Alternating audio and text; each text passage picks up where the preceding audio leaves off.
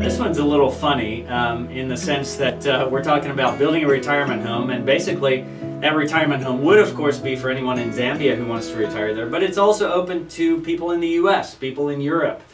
And that's driven largely by a couple of things. One is our historical experience. When we moved out there, my wife and I, in 2013, we took an elderly gentleman that my wife was caring for at the time, with the permission of his family, of course. We didn't kidnap him.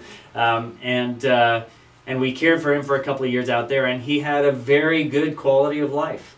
In addition to him is, of course, Lorraine, Ken and Lorraine Enright, who aged quite a bit out there, and we had local people giving care to them, and they had good quality of life. And so we just began to realize, between the quality of life and the cost of health care and retirement in the U.S., this would be a great option. And probably, if you were able to come out and retire out there, you'd probably save enough money for a family to come out and see you once or twice a year. We can set up safari trips for you.